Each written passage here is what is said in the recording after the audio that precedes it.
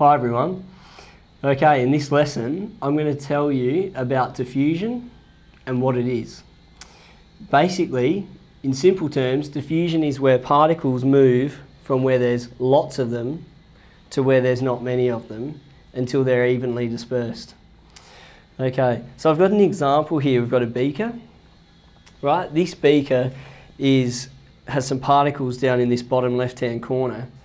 And what we say is this is before equilibrium, right? What we need to understand is that particles are not staying still. They look like they are in this picture here, but particles are actually always in constant random motion, right?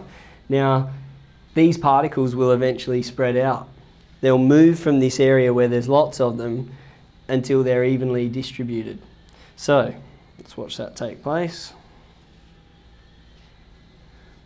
So we had the before equilibrium scenario.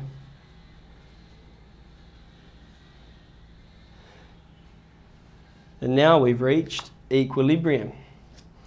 Okay, one thing to realise is that even though we've reached equilibrium here, that the particles still move. You just don't notice it because there's no net movement. These particles are still moving around, but they're staying evenly distributed. Okay, now what we want to see is how does this apply to the cell?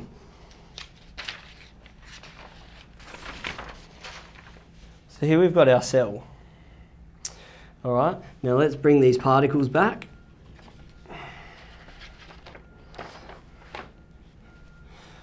Okay. Now with the cell, we say the membrane is semi-permeable. It's semi-permeable because it will allow some things to move across it and it won't allow other things to move across it. What determines whether something can move across the cell membrane is things like size and charge and whether it's lipid soluble. Remember, lipids are what make up the cell membrane. So if it's small enough to move across the membrane, if it doesn't have too much of a charge which stops it from moving across, and if it is soluble with lipids, it can move across. Now I've set this up so that we have a high concentration of particles outside of the cell and a low concentration of particles inside of the cell.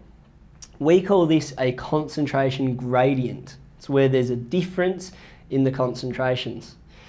Okay, now it is as simple as the scenario that we looked at in the beaker. Particles will move from where there are lots of them, a high concentration, to an area where there is less, a low concentration, until equilibrium is reached. So, remember, particles in constant motion, right? That movement will take place, and because it was a higher concentration outside of the cell, we end up with particles moving into the cell. It doesn't mean particles aren't moving out, because they are, but the net movement is particles moving into the cell until we reach an equilibrium.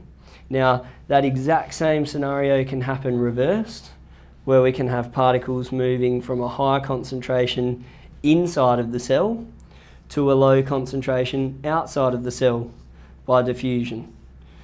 Right, so it works both ways. It just depends on our concentration gradient, where the high concentration is, where the low concentration is, and that's where our movement will occur.